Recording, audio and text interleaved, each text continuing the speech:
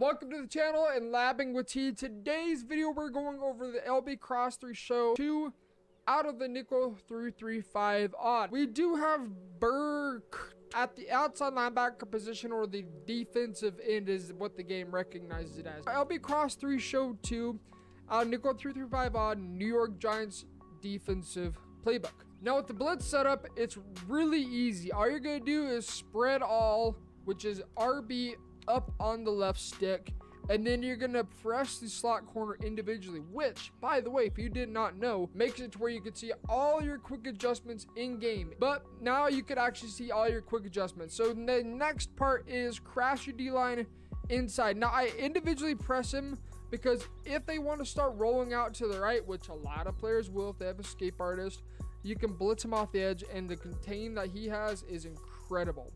Now, to get this guy off the edge, curve him, what you're going to do is you're going to use Brooks or a safety, Darnell Savage if you're playing Mutt, and you're going to stand in front of the right guard and simply stand there and engage, disengage. And now, of course, they had the flats open, but we'll talk about the adjustment for that. But you get the guy curving coming in every single time. So spread all, crash inside, take him, put him into a curl flat, and shade down. That takes away that tib route. Simply stand here, engage, disengage, and take away this spot and go, or the stop and go route going across the middle of the field. They block the running back. You might think that pick it up, right? Spread all, crash inside. Let's go ahead and individually press just in case they decide they're going to go ahead and roll out every time. We can take care of that. And we're going to blitz our user standing right in front of the right guard. We're going to engage, disengage, and scream off the edge. Middle linebacker on the looping assignment forces the running back to go and pick him up. He has to pick him up because when the running back is blocked, again, no logic in this game. Now, if they go max protect, or if they want to roll out to the right, which a lot of people are going to do, they're going to roll away from the pressure. You're going to go ahead and individually press your slot corner, crash D-line inside, take him and blitz him off the edge as well. Now I'm going to drop Adams into a curl flat and Stephon Diggs into an inside third. I wish I knew my quick adjustments, but in game it doesn't work too well unless you individually press somebody, by the way. You're going to go ahead and stand here, max pro, engage, disengage, and scream. You saw right there, we got a crazy disengage animation off the right side. That freed up the one dude, and it allowed Bobby Wagner and whoever Burkervin is to come off the edge clean. They try and roll out. I don't know how on earth I'm going to show this.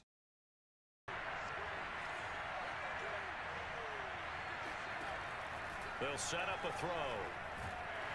Oh, and Hurts is going to be hit. And if they block the corner somehow, he's still going to peel off the tight end and hawk down the QB. Now, lots of talk, but let's go ahead and show you guys some gameplay of exactly how this works.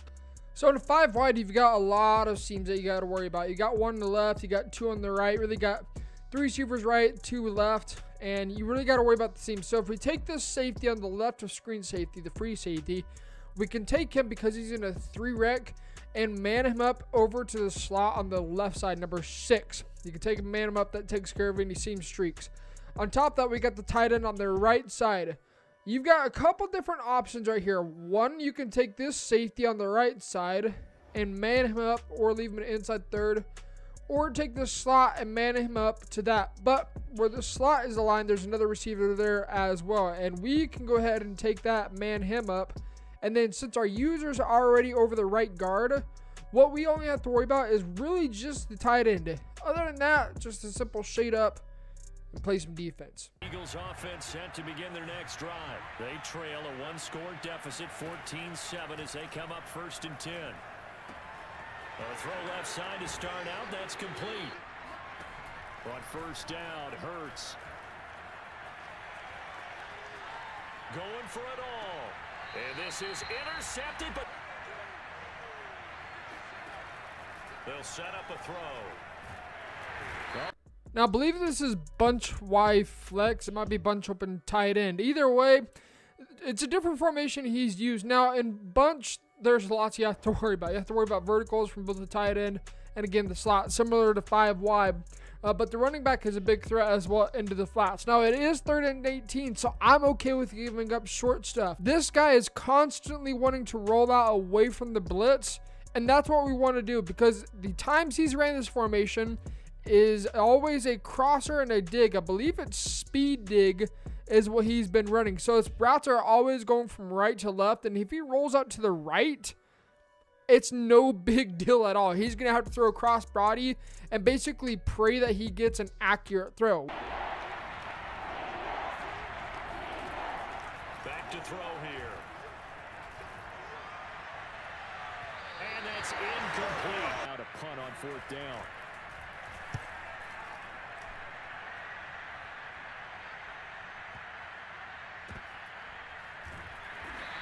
Right here, same exact play as that speed dig play, and the way the outside thirds play, the guy on the left of screen number 29 that's almost about to come down and press. If there's no clear out route, they play crosser so much better this year. No place for him to go. A nice job there, only giving up a 3-yard gain. That's into a crowd and intercepted. Picked up by DJ Reed. And they finally put it into this return. All right, new game mode. Slower plays for this team. This is Madden Ultimate Team. The blitz still works. I can't remember what kind of bunch this is called, but he has Derrick Henry and he has 3 stars on his O-line. Well, pretty much this guy has a God squad, all right? Compared to mine, much better than what mine is. But 3-3-5 odd. When I'm looking at a formation like this, I'm looking for the popular things. Crossers, potential streaks, and really just using what I need to know. I'm not running with zone drops right now. Again, this is kind of a rough outline of the defense, and we're going to work with it as zones get better, of course. But I'm looking for anything in the middle of the field because this is a very quick blitz. It's an easy blitz. The guys are slower. The reaction's not as good. You have to be on your toes. Now, you notice, I talked about Darnell Savage at the beginning of the video. That is my user. He is like a 78 overall gold card with 86 speed. You want to know what a budget user is? Darnell Savage is a budget user. He gets the job done, and we do just that with our user. He's a tough man to bring down, but they do a nice job there stopping his progress and not allowing him to get back to the line of scrimmage. On 2nd and 11 now. Fields. Oh, he tries to get it to Metcalf, but it's intercepted. Picked off by Darnell Savage. And he will take this one home. Alright, if you haven't watched my previous video on gun bunch tight end, PA boot over, well, trust me, it's not dead. And this guy goes straight to gun bunch tight end. More than likely, it's going to be PA boot over. So right here, what I like to do against gun bunch tight end, what I like to do last year is blitz. I wanted to blitz because I want to keep him inside the pocket so I don't have to worry about that delay fade and I can just take care of these crossers. Now, I don't remember what this play was, but I was just expecting PA boot over. So I get the blitz ready. I'm like, okay, maybe we ought to set contains because this blitz still works even if you have contains. The guy on the edge still comes through, and then it just makes their life more difficult to roll out. Here's Fields. That's incomplete, but there is a flag down, so hang on. A big call coming on 3rd down. All right, I'll admit it. We're still figuring out the run defense, and you guys see Derrick Henry is one of his X factors. Okay, so you know this guy's gonna run the ball. Anyways, gun tray wide flex again. I'm not using any zone drops. We're sending the blitz. Remember, the defensive end, that's the guy coming in on the blitz, is very slow, but he comes in every single time, and it forces them to roll out. Now, when you start sending the slot corner off the edge, what are they going to do? They're going to stand in the pocket. They're going to take a sack. I use her to the flats because I'm assuming there's a tib route. And then I work my way back to the crosser. And then things kind of start breaking down because he has to roll out. And, well, sometimes pressure bursts pipes. Drive. There was still more than a minute to go in the half. Time to try to mount a drive. And I would think that they would have to. This is today's NFL. You got to push it whenever you get enough. He rifles one that's intercepted. Picked off by Darnell Savage. And he will return this one to the 30-yard line. Second interception. So this has been another episode of Labbing with T. If you guys are new to the channel, be sure you hit that sub button. Everything I'm learning about 3-5 odd, I'm sharing. There's not a single piece of information that I'm holding back for my own personal scheme. No, everything I'm going to learn about it, you guys will learn about as well. And I will teach you everything you need to know in order to run 335 odd effectively.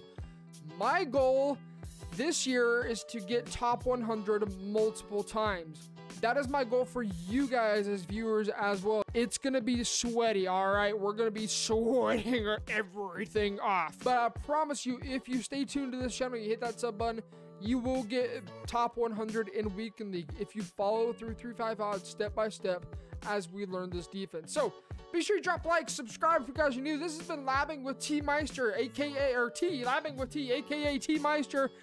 We'll catch you guys in the next one. For now, get into the lab yourselves. Learn a bit more about this 335 odd. We'll see you guys in the next one.